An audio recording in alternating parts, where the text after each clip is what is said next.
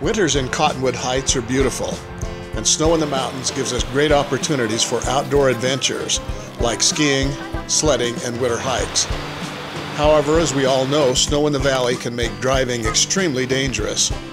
Here's what the City of Cottonwood Heights is doing to make our streets safe and traversable during winter storms, and how you can help. We're here on Christmas morning where most people are enjoying time with their families. We have guys out working. We've been preparing for this for probably about a week. We plan to come in starting at midnight on Christmas Eve and work all through Christmas until the storm is over. Right now we're at the old mill site where we have our salt storage and where we take our snow plow operations out of this area here.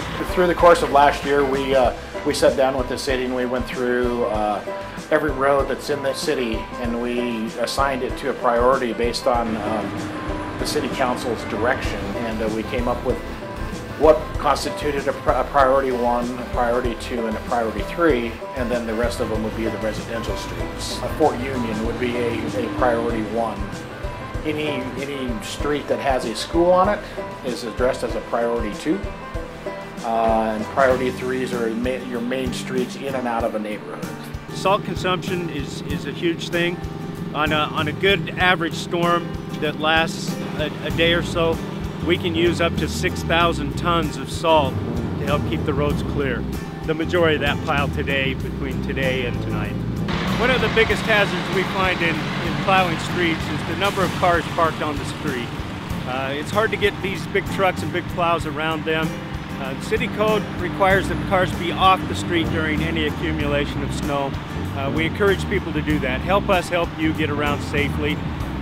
Nobody wants an accident. Nobody wants a car that's been damaged by a plow or buried by a plow. We just would urge the residents to get their vehicles off the road during a snow event. It makes it safer for everybody involved, for our citizens, for our plow drivers, for emergency responders. Along with parked cars, some of the obstacles plows and big trucks face is overhanging tree branches. City code requires that trees are trimmed 13.5 feet above the street. That gives us plenty of room to work and to do what we need to do to plow streets. But when we have trees that are overgrown, rather than damaging the trees, we have a tendency to move away from the curb and gutter and don't get as close as we should. We spend a lot of time maintaining and keeping trucks up and running all the time. Blades need to be changed periodically, and that's what they're doing back here, is some routine maintenance and making sure that the trucks are in good shape and ready to go. We've made a lot of changes since last year. One of the things that we've initiated is GPS tracking on all of the trucks. We can go in and check the maps, and through the history of that truck, track each truck individually on where they've been from the moment they start the truck up. It checks speeds, it checks where they've stopped, how long they've stopped, things like that. When they're loading salt, we know they're there loading salt because of the location they're at.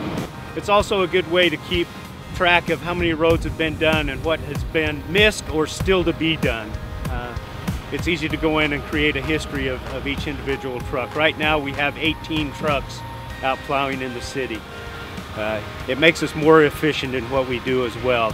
We don't backtrack looking for roads that are missed. We can see that just by the maps that we have. Be courteous, be respectful of your neighbors, of the snowplow drivers, of the motoring public, and please don't park on the roads during snow events.